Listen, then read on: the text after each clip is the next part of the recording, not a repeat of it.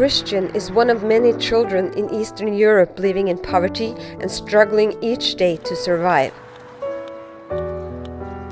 His daily focus is getting enough food, not education. Christian's time is spent tending pigs in the backyard rather than going to school. He and his family are trapped in a cycle of poverty that has lasted for generations in Romania. In the past, there was no one to encourage him to go to school, no one to help him learn, and no decent place to do his homework.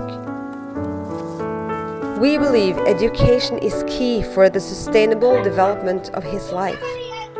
In response, we invest in hundreds of children's education across the region each year. We start by giving children like Christian a backpack filled with school materials to encourage and show them that someone cares about them.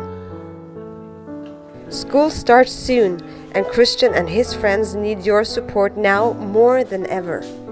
Give a backpack now and fill it with hope for their future. Daddy.